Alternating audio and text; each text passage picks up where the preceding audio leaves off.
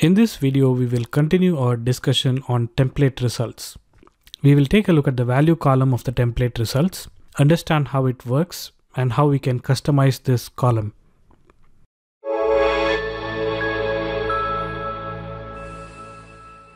Values actually correspond to a set of bytes in the input file. For example, the attribute type has a value of 16.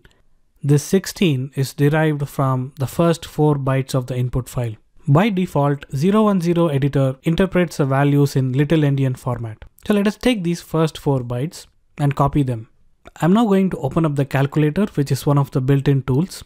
I will paste the bytes that I copied from the input file, remove the spacing in between, add a h as a suffix to indicate it is a hexadecimal value, and just run the calculator. As you can see, if the first 4 bytes of the file are interpreted in the same order or in big endian format, this would be the value. Now, if this number is written in little endian, it will be 00000010.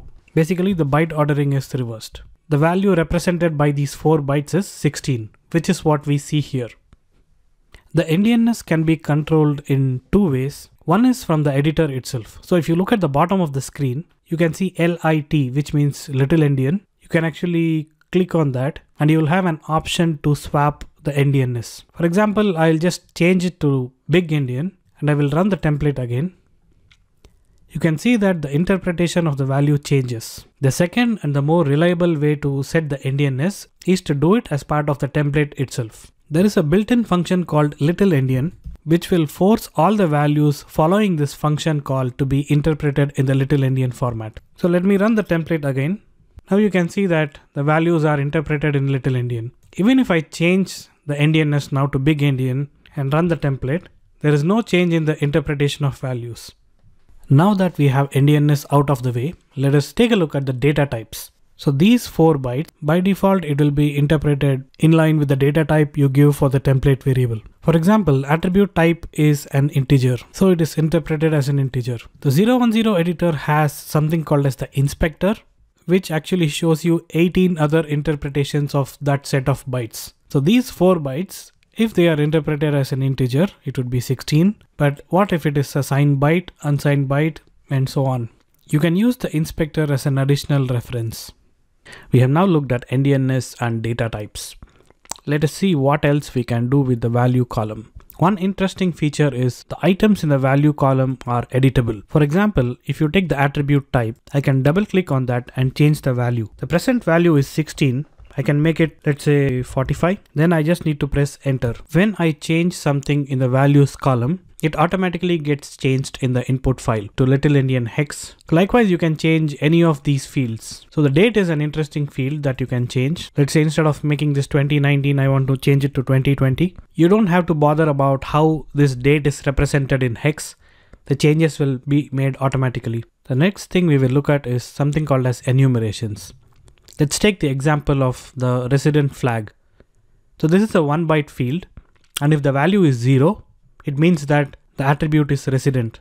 And if it is 1, it means it is non-resident. So here, instead of showing 0 or 1, it would be clearer if I can show yes or no. The way to do that is using enumerations. So I go back to my template and I create an enumerated data type. I say typedef enum byte, which means I'm creating an enumeration for a byte data type, and I give it a name and I call it resident flag. Inside the enumeration, I define what I want the values to represent. So if the value is 0, then it will be enumerated as yes. And if the value is 1, it will be enumerated as no. I now go back to the attribute structure and I comment this out. And instead of this, I create a variable of the type resident flag and I give it the same name. I have saved the template and I'm going to run it again. Here you can see instead of 0 or 1, it shows whatever you have defined in the enumerated data type. You can actually edit an enumerated value in 2 ways. So you can either say 0 or 1, or you can say yes or no. Okay, now let's move ahead and see how else we can customize the value column. We took a look at enumerations. There is something similar to enumerations, which is called a read function. In a couple of videos back, I was talking about properties that are available for every template variable, like the name, comment, color, and so on. So every template variable also has the read property. The read property allows you to define a function which will handle the value of the variable. Let's look at an example here. We have a field called isIndexed. 0 means it is indexed, 1 means it is not indexed.